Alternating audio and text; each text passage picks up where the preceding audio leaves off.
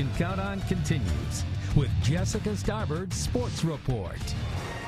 It's been 1 month and 2 days to be exact since St. Francis beat Baker to win the NAIA National Championship. Today, the Cougars celebrating their win with all of their peers at a rally at the Hutzel Center. Coach Kevin Donnelly, along with his players, honored for their achievements. The city of Fort Wayne marking the occasion, proclaiming today as University of St. Francis National Championship Day.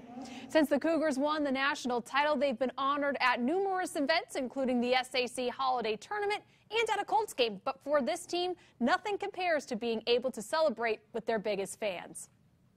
Getting out here, you know, I didn't know we were going to have such a big crowd like we did today.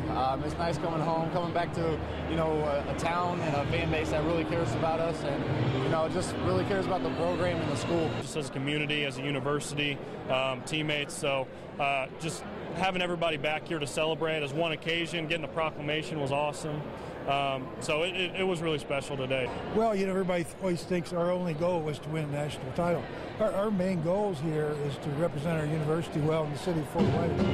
I think we've done that pretty well, but then to ice the cake with the title and bring it back to a great university and a great city is really something special. This is the first